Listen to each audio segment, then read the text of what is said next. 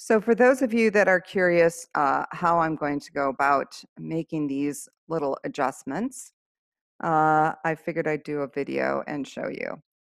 Because we have actually learned what we need to know in order to make these little changes.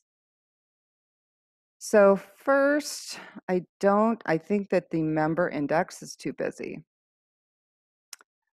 So I don't think we need to know their gender or their address. This is not a dating app. And the zip is really not necessary either. Okay. So I got rid of the gender and the address and the zip code. Okay. So I'm going to save that. I think that'll make that particular table look way better. And then I did want to change. It's going to have to be the create and the edit.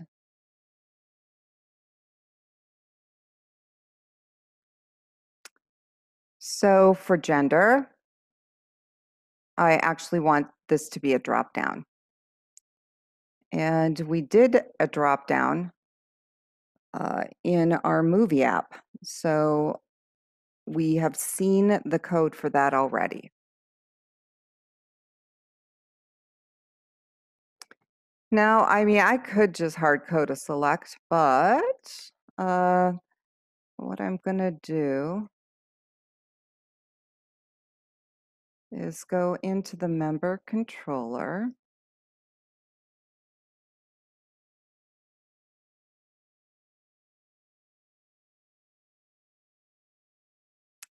And I'm probably going to create a little list and then pass it to the, it'll be the create and the edit. So I'm going to stop the recording, code this up. So what I did is I created a private little method called gender list where I'm actually creating the list and I return it. And then I basically use a view bag to store it and pass it along to the views.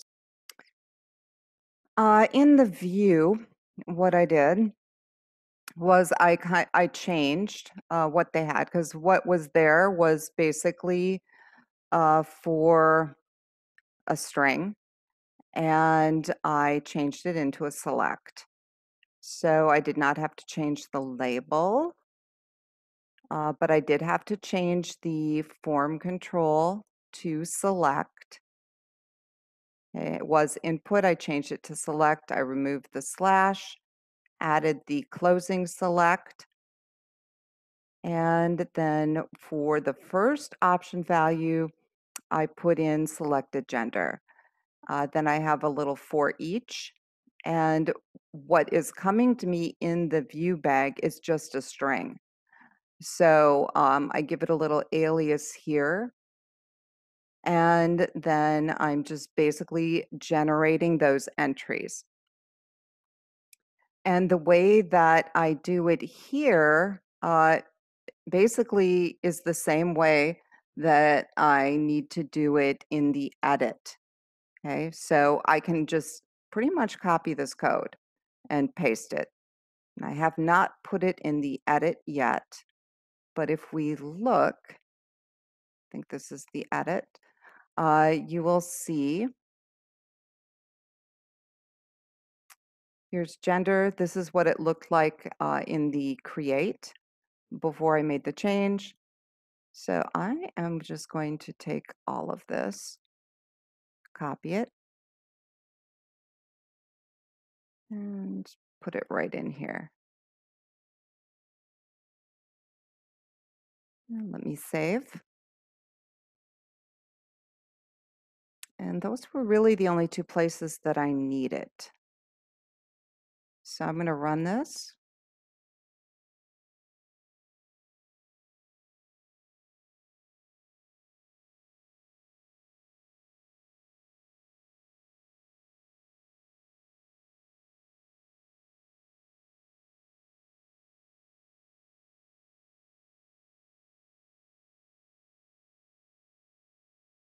And let me edit.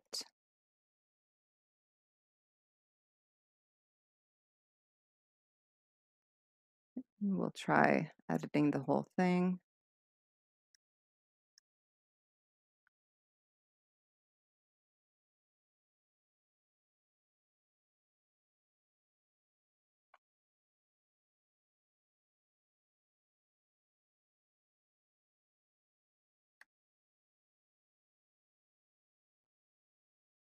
Okay, so that's with everything filled in. That doesn't look too bad. Now if I create a new one, oh, we'll do a woman, Betty Rubble. Mm,